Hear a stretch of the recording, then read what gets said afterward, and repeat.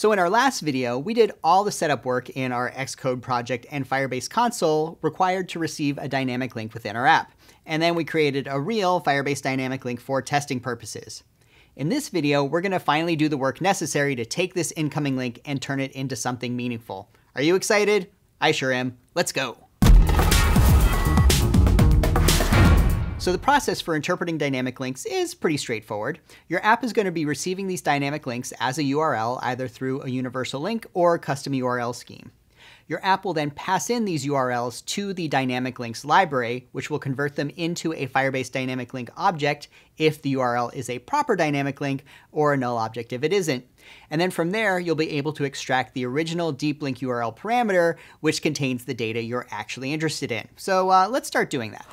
Now, first off, I'll need to make sure that I have the dynamic links library installed. So I'll add Firebase/dynamic links to my pod file and save it, and then run pod install. We can wait a few moments. And okay, now we're done. Now, remember that incoming URLs can reach our app in two ways, and they're handled in two different methods. For universal links, we handle those in our app delegates application continue user activity restoration handler method. So we'll implement that first. First off, I'll check and see if I have an incoming URL here by checking if useractivity.webpageURL really exists. If so, let's print it out. That always makes debugging easier. And then if it does exist, I'll want to call dynamic links handle universal link on the incoming URL. This is what's going to parse this incoming dynamic link URL and turn it into a dynamic link object. Note that it returns a Boolean right away if it believes this is parsable, but then gives me the object in a callback. And that's because we need to make a network call to convert our short dynamic link into the full one with all the parameters and everything. So in this callback, I'm first going to do just a little error checking. Then I will see if this dynamic link object exists. Okay, if it does, I'm going to pass this object along to a custom handle incoming dynamic link method that I'll go ahead and write in a moment. Okay, let's finish up this method. Xcode keeps nagging me to return a Boolean, so we'll do that. I could say return link handled here, although keep in mind that if you are using universal links for other things in your app, don't do this, right? You might want to do like a if link handled return true, else do some other stuff here, right? Like if your app is receiving universal links from other sources, you'll need to handle those too somewhere in this method. And then here at the end, I'll return false since I've got nothing else that can handle this incoming activity. By the way, do I need a weak self here? I'm going to say no in this particular case because I'm pretty sure I can never get into a situation where this callback is still running and my app delegate is nil. But still, if you want to add it because you feel weird not putting it in, go ahead, be my guest. Okay, now let's write this handle incoming dynamic link method. So let's see. I'm just going to start by checking to see if our dynamic link actually contains a URL parameter. This is that deep link URL value that I set in the last video, and it contains the actual data that my app will need to properly handle this link. If it does exist, I guess we can just print it out. And actually, that's all I'm going to do for now. Let's give this a try. So I'll run my app, then I will switch over to Notes and click on the link. And I don't know about you, but it sometimes takes me a few tries to successfully click on a URL in Notes. Maybe it's just me and my fingers, but eventually this does take us back into my app. And we can see in my Xcode log here that it has successfully received my dynamic link and properly extracted my URL parameter from it. Nice. But like I said, there are two ways of getting a dynamic link. Even if you're running a modern version of iOS, you'll still need to handle dynamic links sent through custom URL schemes, typically for when a user first installs your app. So let's add the code to support this, and then I can show you how to test it. Now in my app, I'm going to capture any incoming custom URL schemes by using the application open URL options method. But keep in mind that if you are still kicking it old school and supporting iOS 8 or earlier, you should also use application open URL source application annotation. Okay, next I'm going to pass my incoming URL link to the dynamic links dynamic link from custom scheme URL method. And this works very much like the handle universal link method, but it's instant, so there's no callback and it returns the dynamic link object right away.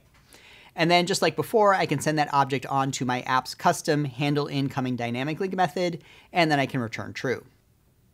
Now, if this method doesn't return a dynamic link object, that probably means this is some other URL, maybe like a URL that I get from Facebook or Google sign-in, so I'll probably want to pass this off to other parts of my code that could handle it. Oh, and while I'm here, I'm also going to print out a little debug info so that I know that I've received a link through a custom URL scheme. All right, now to test this, I'm going to simulate the process of clicking on the link and installing my app for the first time. So first, I'm going to go to my device and uninstall my app. All right, that's done. Next, I'm going to go back to Notes and click on the link.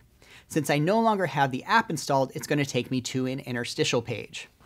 Now, we put this page up for a number of different reasons. First, having a preview page, particularly if you customize the title, description, and image like we talked about in the last video, you can prepare the user a whole lot better for going to the App Store than just by immediately tossing up a, hey, we're going to send you to the App Store kind of dialogue. Second, by redirecting to a secondary page like this, it just tends to work a whole lot better if your dynamic link is embedded inside of some popular social networking apps or other apps that might be trying to use their own embedded web views. It tends to avoid some technical issues. And third, this little checkbox here, this gives us a chance to ask the user if we can copy this link so we can use it later. Now, if they say yes, we copy the dynamic link directly to the iOS pasteboard, and this gives us the most accurate method of saving the dynamic link from the user so that we can recover it after they install our app. Now, it turns out that my custom page has a couple of problems with it. For starters, I probably don't want to be labeling it as project 772400 whatever. Also, it looks like the URL I supplied for the preview image is broken. Now, luckily, both of these are easy to fix. To fix this top label, I'm going to go to my project settings in the Firebase console and change the public-facing name of my project to Recipe Rally. Should have done that in the first place, I guess. And then to fix this image, I'm going to go back to the Firebase console and click Edit Link from the drop-down menu here. Now, since Firebase Dynamic Links makes a network call to go from a short URL to a longer one, we can generally change a bunch of these parameters after the fact, and it will retroactively apply to all these links. So in my case, I'm going to go down here and add an image URL that isn't broken.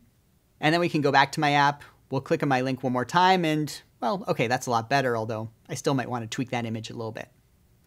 Anyway, I'm going to continue here and say, why yes, I would like to install your app from the App Store. This will then take me to the App Store listing for Google Photos, which, as you recall, is the App Store ID I entered in the Firebase console. Now, of course, this is the totally wrong app, but for testing purposes, that's okay. As far as Dynamic Links is concerned, it saved my link to the pasteboard and sent me to the App Store, so I can now continue like normal. So now I can simulate my actual app getting installed and opened for the first time by reinstalling my app from Xcode. And you'll see that when I open up the app for the quote-unquote first time, it once again finds my dynamic link information. And we can see by this line in the console here that it did so through the custom URL scheme. Now, if we hadn't used that interstitial page, there's still a chance we can get that original dynamic link, but we'd primarily be doing it through some light device fingerprinting, which tends to be a little less accurate. Now, as far as actually processing the link URL parameter, that's really up to your app. You saw that in both of these cases, I'm passing the dynamic link object into this separate function here. So the important thing to note here is the URL property of the dynamic link object, which remember is the value of the deep link URL property you set in the Firebase console. And that's probably what you want to be working with. So I might parse the URL like so, and then do something interesting with the arguments, but really that's up to my app and, its own custom logic. Finally, there's one last thing I should call out. You'll notice that every dynamic link has this parameter called match confidence. This lets you know how confident the library is that you've retrieved the dynamic link that your user clicked on. Now, this thing basically has 4 levels. There's unique, which means, yep, we're sure this is the dynamic link the user clicked on. You'll typically get this result either when you open up a dynamic link using universal links or with a pasteboard, which means you end up getting it most of the time. And that's good. But then you have default, which means we're pretty sure this is the link the user clicked on, but we're not 100% confident. Then there's weak, which means we're guessing this might be the link the user clicked on, but in this crazy mixed up world of ours, who really knows for sure? And then there's none, which means we didn't find a match at all, and the contents of this URL property will be blank. So why do you care about this? Because if you're using your dynamic links for sharing personal information, like maybe your users are sharing pictures of themselves or showing their names or that sort of thing, you really want to make sure this link is unique before you display any of that information.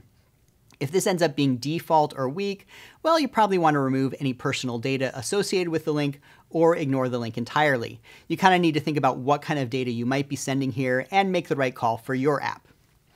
So there you go, kids. Everything you need to get started using dynamic links in your own apps. Now, there's certainly more we could get into, like debugging these things or building our own from within the app, but these are topics probably best left for other videos. In the meantime, go ahead and check out the documentation for more helpful info and start linking away.